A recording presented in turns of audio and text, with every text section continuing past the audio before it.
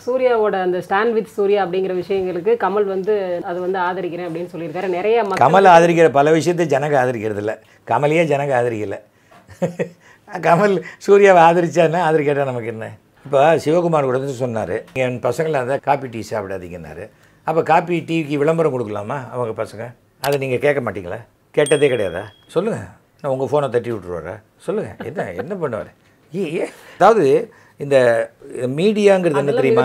ஊடகங்கள் இருக்கிறது வந்து வெறும் கண்ணாடி மாதிரிமா, பிரதிபலிக்கணும். நீங்கள் அதில் பெயிண்டிங் எழுதி இதுதான் சமுதாயம்னு நீங்கள் காட்டக்கூடாது. அதான் செய்கிறீங்க, அது தவறு. இன்னைக்கு மக்கள் எதிர்பார்த்துட்டு இருக்க ஒரு விஷயத்தை தான் நான் உங்கள்கிட்ட கேட்குறேன். சூர்யா மக்கள்ங்கிறது யாருங்க? உங்களுக்கு தெரிஞ்ச மக்கள் யார்? முன்சாமி, குப்சாமி, உங்கள் ஆஃபீஸில் இருக்கிற பெருமாள் இல்லை சொல்லுங்கள். பெரும்பாலான மக்கள் நீங்கள் ஒரு நாளைக்கு எத்தனை பேர் மீட் பண்ணுவீங்க? ஒரு நாளைக்கு நீங்கள் எத்தனை பேர் மீட் பண்ணுவீங்க? வலைத்தளத்தில் வெட்டியாக உட்காருவான், 1000 பேர் 1000 எழுதுவான் வலைத்தளத்தில். அவங்க மனநிலை பிரதிபலிக்கிறாங்க. அப்போ வலைத்தளத்தில் இருக்கிறபடி நீங்கள் உங்கள் வாழ்க்கையை அமைச்சிப்பீங்களா? அப்படி கிடையாது. ஏங்க அப்போ உங்கள் வாழ்க்கையே நீங்கள் வலைத்தளத்தை படி அமைச்சிக்க மாட்டீங்க. அரசாங்கம் வலைத்தளத்தில் இருக்கிற மாதிரி நடக்கணுமா? அப்புறம் என்ன? கேட்கக்கூடிய கேள்விகளுக்கு உங்களுடைய என்ன கேள்வி? அவன் 1000 கேள்வி, எல்லா கேள்விக்கும் பதில் சொல்லியிருந்தா நம்ம வேலையை நம்ம பார்க்கவே முடியாது. சூர்யா கேட்கிற கேள்விக்கு சூர்யா என்ன கேட்கிறாரு? 30 கோடி மாணவர்களின் எதிர்காலத்தை தீர்மானிக்கும் புதிய கல்விக் கொள்கை நிறைவேற்ற ஏன் இத்தனை அவசரம்? ஏன் என்ன அவசரம்? எது அவசரம்? என்ன அவசரம்? நாளையிலேருந்து பண்ணுன்றாங்களா? அவ்வளோ பேர் இல்லை என்ன சூர்யா படம் எடுக்கிற மாதிரி பொதுவாக நிதானமாக 2 வருஷத்துக்கு ஒருத்தர் எடுப்பாங்களா? என்ன சொல்கிற வராங்க? கொஞ்சம் சூர்யா வந்து இது அவசரம் வேண்டாம்னா சூர்யா எலெக்ஷனில் நிற்கட்டும், ஜெயிக்கட்டும், அப்புறம் போய் அங்கே உட்காந்துக்கிட்டு அவர் என்ன சௌரியமோ அது மாதிரி பண்ணட்டும். அது வரைக்கும் பேசக்கூடாது. 3 வயது குழந்தையால் 3 மொழி படிக்க முடியுமா? எல்லாம் படிக்க முடியும். இதோ இந்த கழக்கூத்தாடி கம்பியில் பொறுத்துற மாதிரி 2.5 வயசு குழந்தை அது 5 பாஷை பேசும். குழந்தைகளுக்கு நம்மை விட பல மடங்கு அறிவு ஜாஸ்தி. அந்த அறிவை நீங்கள் டப்பா போட்டு மூடி வச்சு ஸ்டாலின் குடும்பத்தார் நடத்துகிற பள்ளிக்கூடத்தில் தமிழ் பேசினா ஃபைனு, அங்கே ஹிந்தி கற்றுக் கொடுக்குறாங்கன்னு சொன்னபோது அப்போ வசதி இருக்கிறவங்க படிக்கலாம். அப்போது உங்களை பொறுத்த வரைக்கும் இல்லை, உங்களை பொறுத்த வரைக்கும் வசதி இல்லாதவங்க முட்டாளாக இருக்கணும்னு நீங்கள் நினைக்கிறீங்க. ஆனால் மோடி அரசு என்ன நினைக்குது? வசதி இல்லாதவனும் புத்திசாலியாக வரணும்னு நாங்கள் நினைக்கிறோம். நீங்கள் என்ன நினைக்கிறீங்கன்னா, வசதி இருக்கா, நீ என்ன வேணா நல்லவனாவா, புத்திசாலியாவா? வசதி இல்லாதவன்னா நான் கொடுக்குற கார்பரேஷன் பள்ளிக்கூடத்தில் அழகாக ஒன்றுக்கு போகிறதுக்கு கக்கூஸ் கூட ஒழுங்காக இல்லாட்டா கூட நீ அங்கே தான் படிக்கணும். ஏன் அந்த கார்பரேஷன் பள்ளிக்கூடத்தில் படிக்கிற மாணவ மாணவிகளுக்கு நீங்கள் ஏன் நல்ல கல்வியை கொடுக்கக்கூடாது? அவங்க தாய்மொழியில் படித்தாதான் அவங்க சிறப்பாக இருக்கும். தாய்மொழியில் படிக்கிட்டாங்க. மும்மொழி கொள்கைன்னு என்ன? நீங்கள் சொல்லுங்க. கொள்கையில் 3வது வந்து நிற்கிறது. 3வது ஏங்க நம்மளை அடிமைப்படுத்தின ஆங்கிலத்தை வெக்கம் இல்லாத படிக்கிறோம். நம்ம நாட்டில் பெரும்பாலானவர் படிக்கிற ஹிந்தி படிக்கிறதுல என்ன கேடு? நான்லாம் ஹிந்தி படிக்காதனால அவஸ்தைப்படுறேங்க. ஒரு நாள் நான் இன்றைக்கி சொல்கிறேன், நான் 2 டிக்கெட் வாங்கி தரேன், நீங்கள் டெல்லி போயிட்டு வந்துடுவீங்களா? இன்னும் கூட சொல்லலாம், இதில் போட்டால் இதுவே டிரான்ஸ்லேட் பண்ணும் அப்படின்ட்டு முக்கியன்னா வச்ச நேம் அப்படிங்கும். அதெல்லாம் இருக்குது டிரான்ஸ்லேட்டரு. அது முக்கியமாக எல்லாரும் டிரான்ஸ்லேட்டர் வச்சுக்க முடியுமா? இது பாருங்கள், தென் மாநிலத்தில் இருக்கக்கூடிய நம்முடைய தமிழ்நாட்டில் தென் மாநிலத்தில் இருக்கிறவங்க மிக சக்ஸஸ்ஃபுல்லாக இன்றைக்கி பாம்பேயில் இருக்காங்க, டெல்லியில் இருக்காங்க. அவங்கள போய் கேளுங்க, பொச்சுன்னு கன்னத்தில் ஒரு அறை விடுவாங்க ஹிந்தி படிக்காதேன்னு சொன்னான். போய் கேளுங்க, அவங்கள போய் கேளுங்க, என்ன கேட்காதீங்க. நாட்டில் 1848 பள்ளிகள் மூடப்பட போகின்றதே, இதற்கு பதில் பசங்களே இல்லை, பள்ளிக்கூடத்தை மூடுறாங்க. பசங்க இல்லைன்னா யாருமே இல்லைன்னா கூட தேட்டருக்கு பணம் கட்டி நம்ம பவர் ஸ்டார் சீனிவாசன் ஓட்டு வர அது மாதிரி பள்ளிக்கூடம் நடத்த சொல்கிறீங்களா? யாருமே இல்லாத ஊரில் கூட கோயில் இருக்குது. யார் இல்லைன்னு சொன்னது முட்டாள்தனமான பேச்சு. எந்த கோயிலுக்கு ஆள் இல்லை? பள்ளிக்கும் என்ன கோயிலுக்கு என்ன சம்பந்தம்? பக்தர்கள் இல்லைன்னு யார் சொன்னது? மடையன் தான் சொல்லுவோம் பக்தர் இல்லைன்னு. மடையன் தான் சொல்லுவோம் பக்தர் இல்லைன்னு. எந்த கோயிலில் ஆள் இல்லை?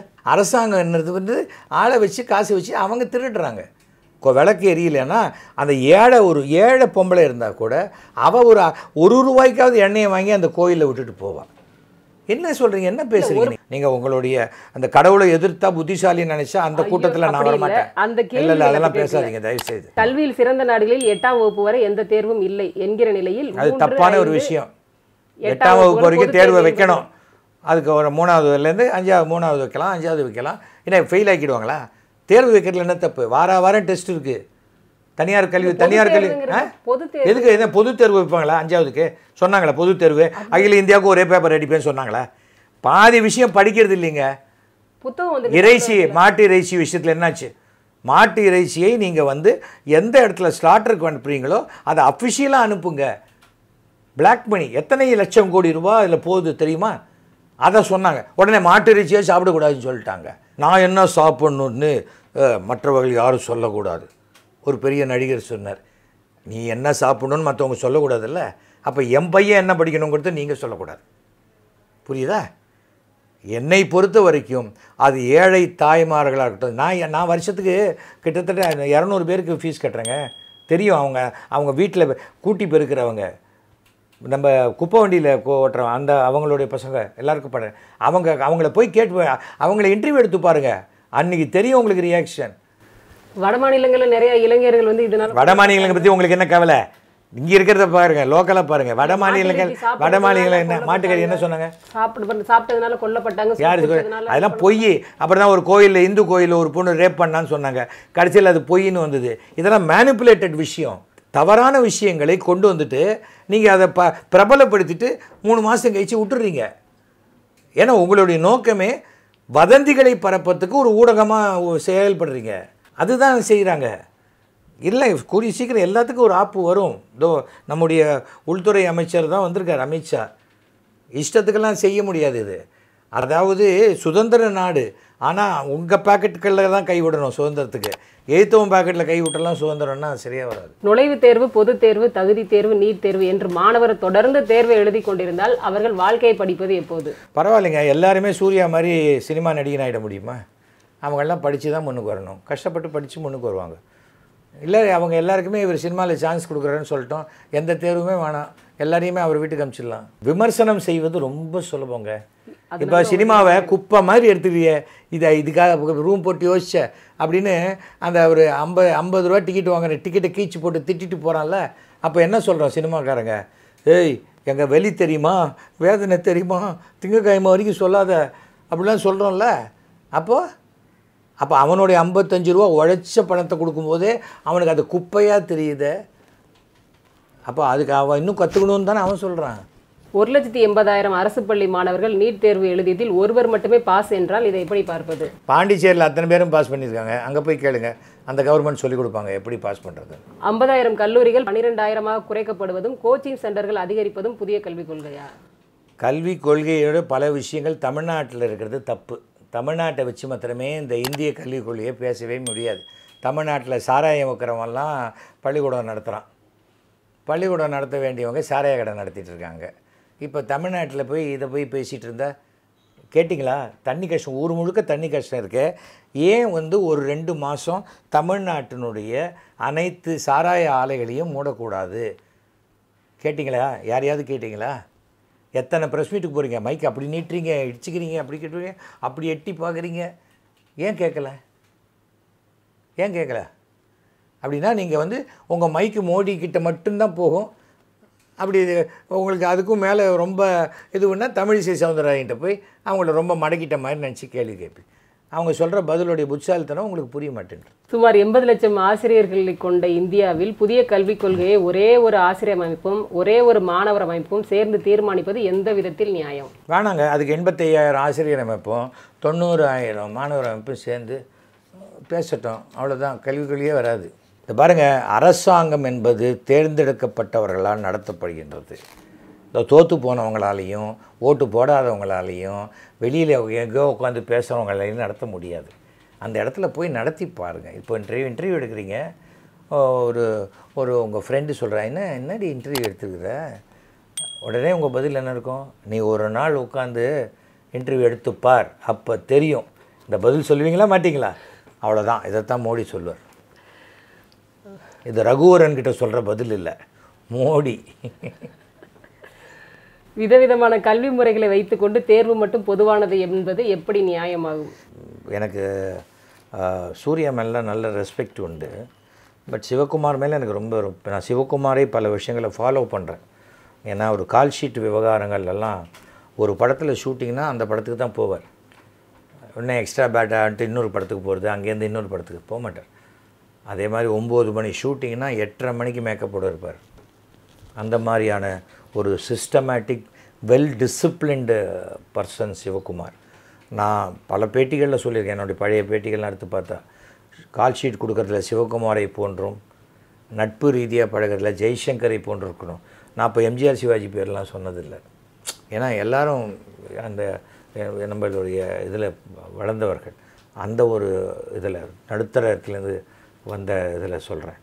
அப்படி இருக்கும் பொழுது இவர் சூர்யா வந்து அவர் கொஞ்சம் ஆழ படிக்காமல் டக்குன்னு யாரோ டியூட் பண்ணால் அதை நான் பேசிட்டு, சூர்யா சொன்னால் சூர்யா வாயினால் வரும்போது அது பிரபலமாகும் என்பதை உணர்ந்து யாரோ தவறாக சூர்யாவுக்கு சில கற்பித்தல் செய்திருக்கிறார்கள். சூர்யா வந்து ப்ராப்பராக நான் அவர் என்றைக்காவது இஷ்டப்பட்டார்னா சொல்லுங்கள், அவரை நான் கல்வி அமைச்சர் மத்திய இதில் அழைச்சிட்டு போய் அவரோட உட்காந்து வைக்கிறேன், ஒரு 2 hours பேசட்டும். அவர் கிட்டத்தட்ட 10 வருஷமாக அரசு பள்ளி மாணவர்களை படிக்க வச்சுட்டு இருக்காங்க. அது படிக்க நான் கூட தான் படிக்க வைக்கிறேன். நீ படிக்க வைக்கிறதுனால உடனே அரசு பள்ளியை இஷ்டத்துக்கு மாற்றிட முடியுமா? நீங்கள் தனிப்பட்ட ஒரு நபருக்கு தானே உதவி செய்யுங்க. நீங்கள் ஒன்றும் ஆசிரியர்கள் கொடுக்கல, ஏன் நீங்களே பள்ளிக்கூடம் நடத்தலாமே? ஒரு மாடல் ஸ்கூல் நடத்தி காட்டுங்களேன். எதுக்கு இப்போ உதவி செய்கிறீங்க? மாடல் ஸ்கூல் நடத்தி காட்டுங்க. ஒரு நல்ல அவருக்கு அவங்களுக்கு பெரிய வசதியாக இருக்காங்க. நாங்கள்லாம் 1000 பணம் வாங்கின நடிகர்கள், அவங்கெல்லாம் கோடிக்கணக்கில் வாங்குறாங்க.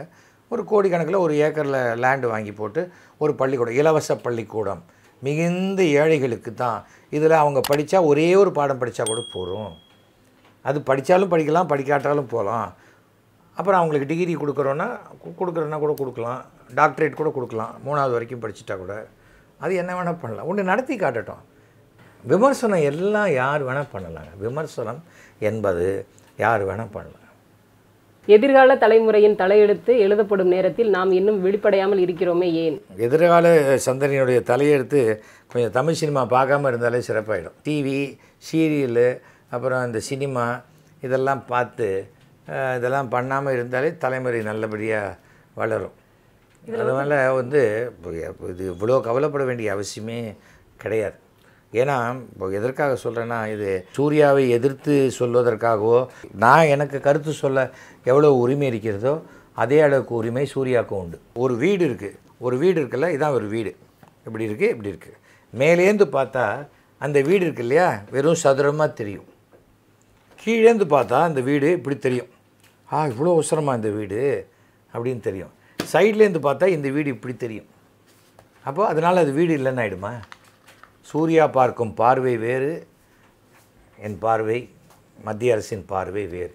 எங்கள் பார்வை விசாலமானது. பல கோடிக்கணக்கான இந்திய மக்களுடைய, இந்திய எதிர்கால சந்ததியினருடைய நலனை முன்னிட்டு பார்க்கக்கூடிய பார்வை. அவ்வளோதான். அதனால் உடனே சூர்யா சொன்னது தப்பு, சூர்யா பேசவே கூடாது, அதெல்லாம் தப்பு. சூர்யாவுக்கு ரைட்ஸ் கிடையாது, சொல்லட்டும், சூர்யா சொல்லட்டும். நான் என்ன சொல்கிறேன், இது தப்பு, இந்த கணக்கு தப்பு அப்படின்னா ரைட்டாக இந்த கணக்கு போட்டு காமிச்சு இப்படி தான் போடணும்னு சொல்லணும். தப்புன்னா அது காலம் நீட்டி போயிருக்கணும் இல்லையா? 1 மாதத்துக்குள்ளே எல்லாம் இது பண்ணணும் அப்படின்னு பண்ண முடியும். அது துப்பு இல்லாத அரசாங்கம் தான் அப்படியே 10 வருஷம் ஊறப்படுவாங்க. நிறைய பேர் 5 வருஷம் வாயை கொட்டாவி கூட விட தெரியாமல் வாயை அப்படியே போட்டிக்கிட்டு பார்லிமெண்ட்லேயும் திரும்பி வந்து இல்லையா, பார்க்கலையா நீங்கள்? இது வரைக்கும் பார்லிமெண்ட்டில் எத்தனை பேர் கேள்வி கேட்டிருக்காங்க, அசம்பிளியில் எத்தனை பேர் போய் எதுவும் பண்ணலை அப்படின்னு சொல்கிறீங்களா? ஐயோ ஏகப்பட்டது பண்ணிட்டாங்க. இப்போ இந்தியாவே மாறி போச்சு, மேப்போடைய எண்டெல்லாம் மாற்றிட்டாங்க. இப்போ வெங்கடேசன் தான் வந்து இப்போ அதுக்கு 1 மாத கால நீட்டிப்புக்கான ஒரு சில விஷயங்கள்லாம் வந்து கடிதம் மூலமாக கொடுத்தாங்க. அதுக்கப்புறம் நிறைய விவாதம் பண்ணி தானே 1 மாதம் இன்னும் எக்ஸ்ட்ரா நீட்டிட்டாங்க. ஏங்க ஜிஎஸ்டி கொண்டு வந்தாங்க, ஜிஎஸ்டி கொண்டு வந்த அன்றைக்கே இதுதான் ஜிஎஸ்டின்னு முடித்தாங்களா? 28% இருந்ததை 5% ஆக்கியிருக்காங்க, 12% இருந்ததை குறைச்சிருக்காங்க, எல்லாமே குறைச்சிருக்காங்க. ஒரு வண்டி பண்ணுறாங்க, எடுத்தோன்னே வண்டி பண்ணி நேராக மார்க்கெட்டுக்கு விட்ருவாங்களா? விட மாட்டாங்க. அதுக்கு ஒரு டெஸ்ட் ட்ரைவ் இருக்கும், அது இருக்கும், அதில் கரெக்ஷன் பண்ணுவாங்க, இது பண்ணுவாங்க, சரி பண்ணுவாங்க. பேஸ்ட்டு 20 வருஷம் முன்னாடி என்ன சொன்னாங்க, கரியால் தேய்ச்சா பல்லு கருப்பாக போயிடும், உப்பால் தேய்ச்சா பல்லு கொட்டிடும். இன்றைக்கி என்ன பண்ணுறாங்க, பேஸ்ட்டில் உங்கள் பேஸ்ட்டில் உப்பு இருக்கிறதா, கறி இருக்கிறதா அப்படின்றான். அப்போ நம்ம மண்டையில் களிமண்ணாக இருக்குது. அப்போ 20 வருஷம் முன்னாடி விற்றத்தை வாங்குகிறோம், இப்போ அவன் இம்ப்ரூவ் பண்ணுற வரைக்கும் வெயிட் பண்ணுறோம்ல. அப்புறம் அரசாங்கம் மட்டும் உங்களுக்கு அவ்வளோ கேலிக்குரிய பொருளாக இருக்கா? அது பயன்படுத்துகிற பொருள், இது உரிமை. அது எது உரிமையை பயன்படுத்தவே மாட்டிங்களா? உரிமையோடு விட்டுருவீங்க, அப்புறம் பயன்படுத்த மாட்டீங்க. உங்கள் குழந்தைகள்லாம் பள்ளிக்கூடத்துக்கு அனுப்ப மாட்டீங்க. உரிமை கடிச்சுத்துப்பா எனக்கு அப்படின்ட்டுருவீங்களா? எப்படி என்ன சொல்கிறீங்க? உரிமை அது என்ன? இந்த உரிமை இதெல்லாம் சினிமாவில் தான் சரியாக இருக்கும். என் உரிமை, என் தங்கம், அதெல்லாம் விளம்பரத்தில் சொல்லலாம், அதெல்லாம் சரியாக வராது. வாரிசு அரசியல் குறித்த உங்கள் கருத்து? வாரிசு அரசியலுங்கிறது ராஜாஜி சொன்னபோது பல பேருக்கு அது தப்பாக தெரிஞ்சுது. இப்போ தன் குடும்பத்தில் வரும்போது ராஜாஜி நல்லவராக தெரிகிறார் எங்களுக்கு. வாரிசுங்கிறது என்ன? ஜீன். உங்கள் உடம்பில், உங்கள் தந்தையின் உடம்பில் ஓடக்கூடிய திறமை இருக்குது பாருங்கள், ரத்தம். அதான் எங்கள் அப்பா ட்ராமா ஆர்டிஸ்ட்டு, நான் ட்ராமா ஆர்டிஸ்ட்டு, என் பையன் சினிமா ஆர்டிஸ்ட், என் பேரன் என் பேத்தி நடிக்கிறா இன்றைக்கி. நான் 6 வயசு ஆகுது. அது எப்படி நீ நடிப்பேன்? உனக்கு ஒன்றுமே வராத ஒரு லைனில் போ, சொல்ல முடியாது. நான் என்ன சொல்ல வரேன், ஸ்டாலின் வந்தார், உதயநிதி வர்றார், அது திமுக பிரச்சனை. நம்ம ஏன் இது பேசணும்? எத்தனை பத்திரிகையில் போய் பாருங்கள், அப்பா பசங்க தான் சேர்ந்து நடத்துகிறாங்க. எத்தனை சினிமா கம்பெனி பாருங்கள், அப்பா பசங்க சேர்ந்து தான் நடத்துகிறாங்க. ஜுவல்லரி ஷாப் எடுத்துக்கோங்க, அப்பா பசங்க தான் நடத்துகிறாங்க. ஏன் அரசியலில் வந்து உதயநிதி வந்தால் என்ன கெட்டு போச்சு? உங்களுக்கு என்ன பிரச்சனை அதில்? உதயநிதி அவர் தன்னுடைய கட்சி, தன் தந்தையினுடைய கட்சி, தாத்தா குடும்பமே இருக்கக்கூடிய ஒரு கட்சி அவர் பண்ணுறாரு. இப்போ துரைமுருகன் தம் பையன் கதிரானந்துக்கு எம்பி சீட் வாங்கும்போது ஸ்டாலின் அவர் பையனுக்கு கட்சியில் பதவி கொடுக்கலன்னு தப்பு.